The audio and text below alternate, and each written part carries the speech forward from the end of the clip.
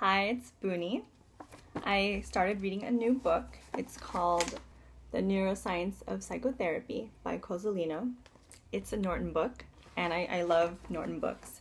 And I just started it, so there's not much for me to talk about, but I wanted to address it because I think it talks about why neuroscience can support the findings that psychotherapy works. It can help heal people. So, firstly, we could categorize our brains into three parts. The first part is the reptilian brain, where all of our natural, the bodily processes function, and we don't really need to kind of use our brains to make it work. It just happens. Like it's by default that is there for us to survive. And on top of that is the limbic brain, the emotional part of our brain where we appraise whether things are going to be fight or flight. And on top of that is the neo-mammalian brain, or the cerebral cortex, where we have higher functioning, where we can have self-awareness and kind of think before we act. And that mostly develops in our mid-20s and throughout our entire lives. And so based on this understanding of the brain, when we're younger and we're getting primed and having our schemas built, it makes sense that our first early experiences dictate our worldviews, because those neural networks have been developed first, they were triggered first, and they become, for many of us, our natural and default modes of behaving. So instead of having the capacity to think clearly or logically to assess consequences of our actions when we are younger, we're more emotionally triggered maybe, or things are paired with emotion. That's how learning and memory is correlated, I guess. The more emotionally intense something is, the more likely it will be retained. And so most of our memories can be paired with emotionally intense situations. And that's how we learn. We learn for survival, and things that are novel, things that are implicating safety or threat are more likely to be remembered for the sake of evolutionary purposes.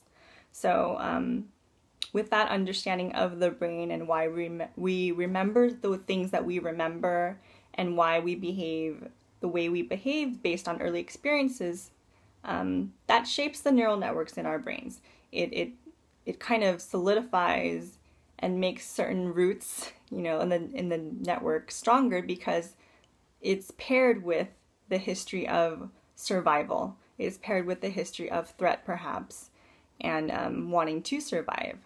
And the problem with that is that when we're in the present, maybe the threat is no longer there, and we may be repeating these behaviors or modes of thinking or feeling when the threat is no longer there. So it may impact our current relationships in the present. It may impact our worldviews, because something in our past triggered us, forced us to say, hey, this was a dangerous moment in our lives and we need to be ready to fight or flight at any moment. And so we're constantly in hyper-aroused mode, maybe.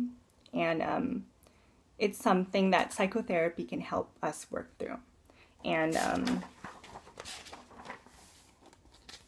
rebuilding the neural networks,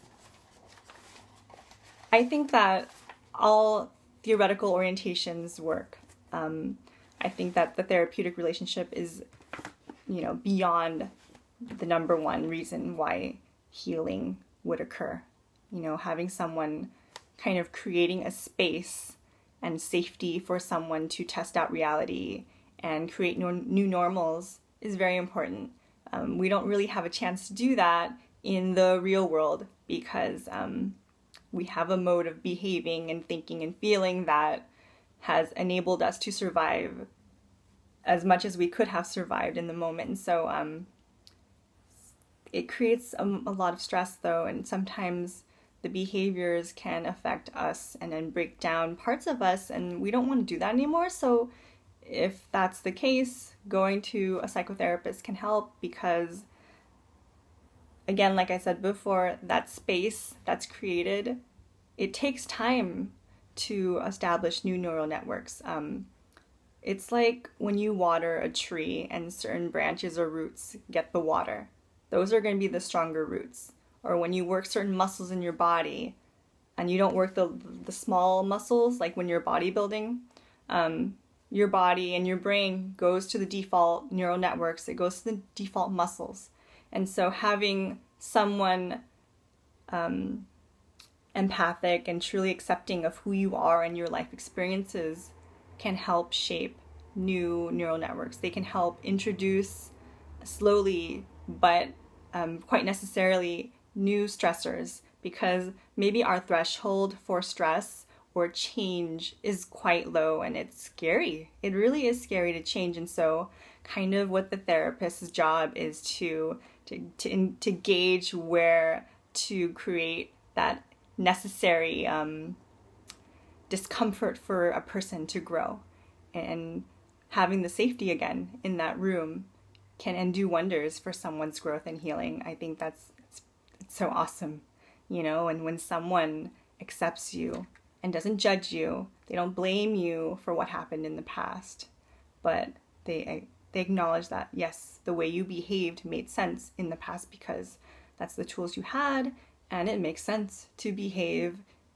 with the environment the way it was. But now that things have changed, the environment has changed, life circumstances have changed, people have a chance to forgive themselves and grow with the support of a really awesome psychotherapist. And yeah, I just think that's awesome. So that is part of my ramble today about the neuroscience of psychotherapy. And I hope that it made sense.